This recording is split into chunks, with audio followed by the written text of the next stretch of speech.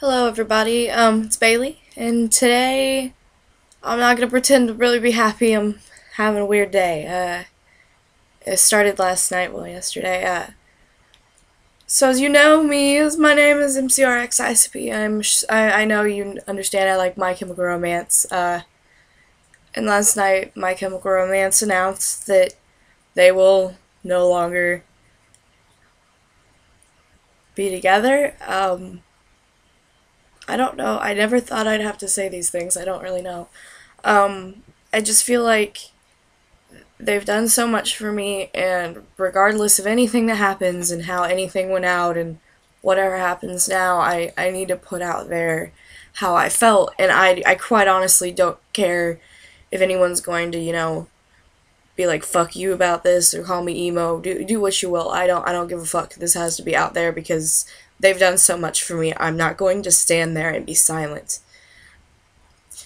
I'm gonna start with the whole story. So I mean, if you're not into listening to it, that's fine. But I have to tell the world because this is what it means to me, and this is what I have to do.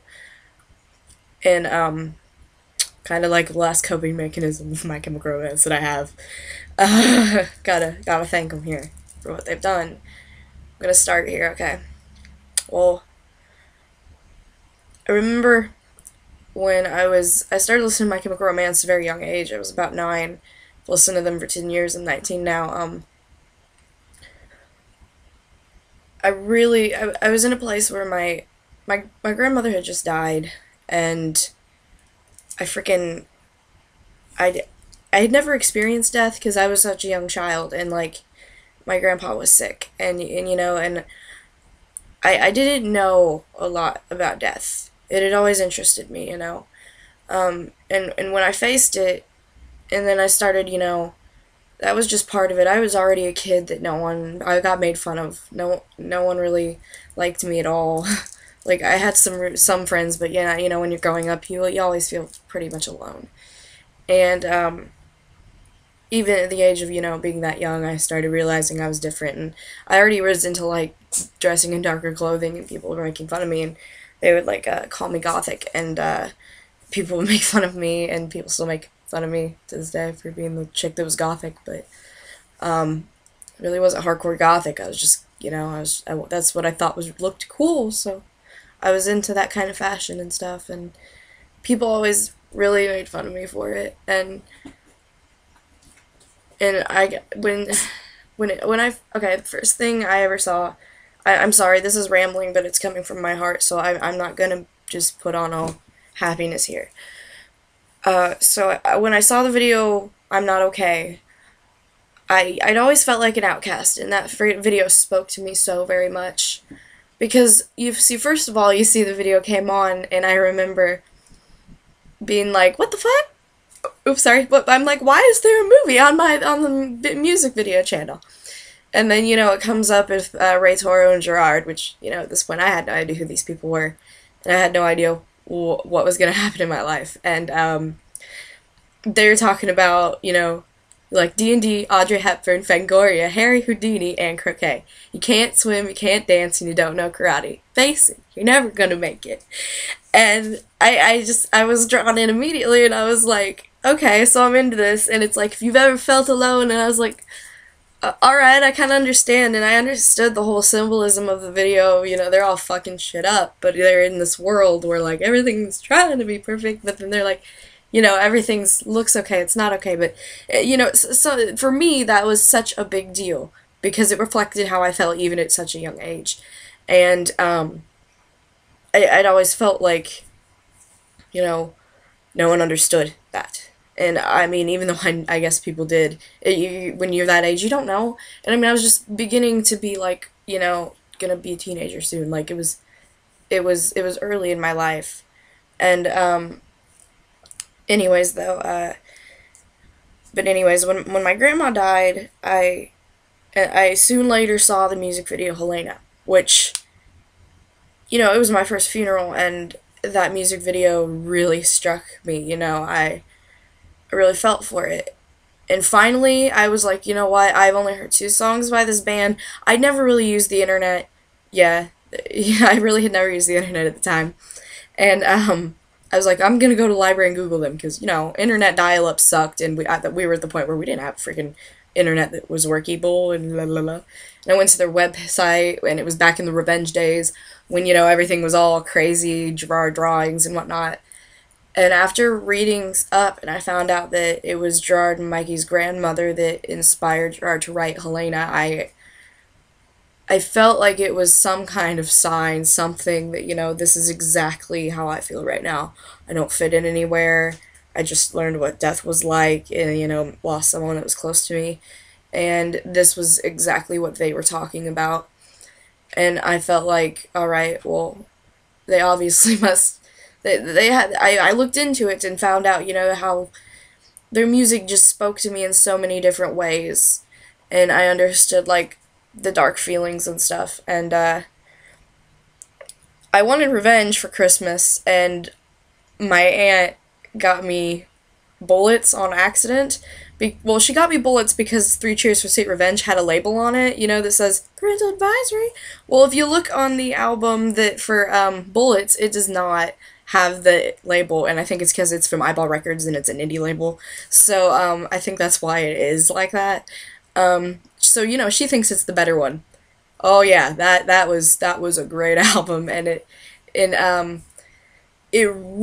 was real. It was so real. It was so raw, and it was so much feeling into it.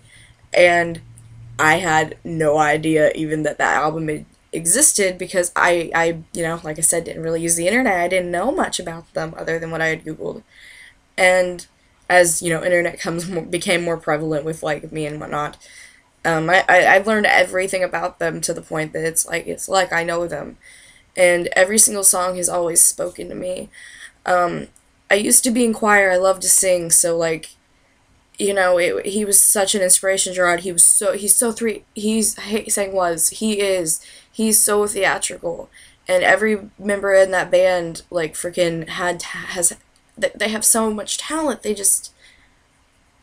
I hate to see anything go, but I also know that I don't feel like it's I feel like it's never really over with them because all the fans who were saved by them when they felt alone, you know, like I felt alone so many times. I felt like there's no reason.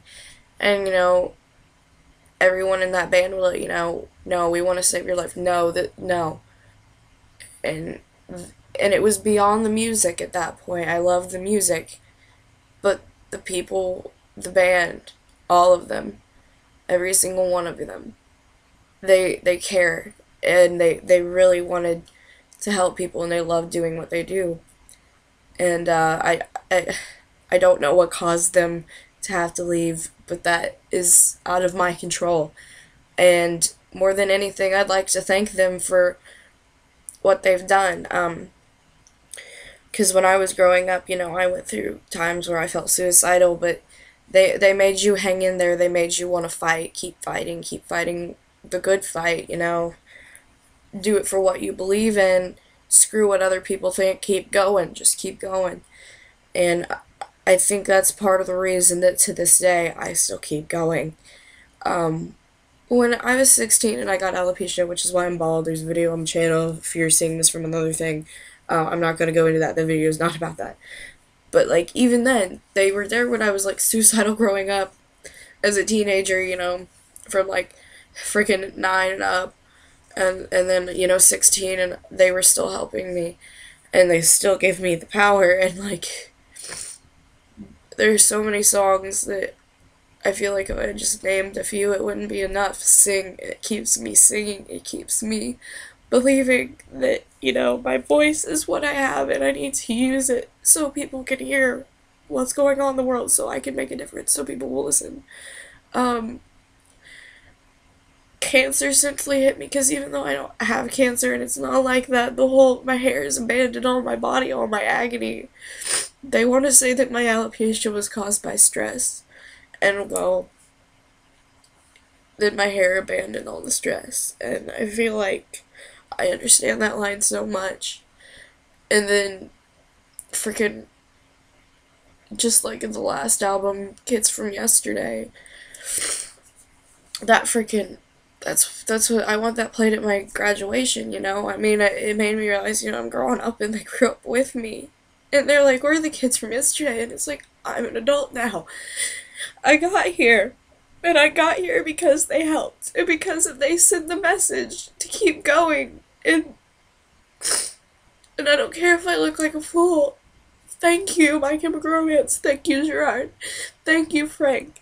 Thank you, Ray. Thank you, Mikey. Thank you, Matt, when you were there. And thank you, Bob, when you were there. Whether or not you guys were freaking bitter, whether you guys ended however you did, thank you, everybody. Thank you. Because without My Chemical Romance, not just me, there would be tons of people that would not even be here. And I don't know if many people believe that, and they want to say that it's not like that. They want to say that, you know, we're just a bunch of emos. Well, I'm going to tell you something.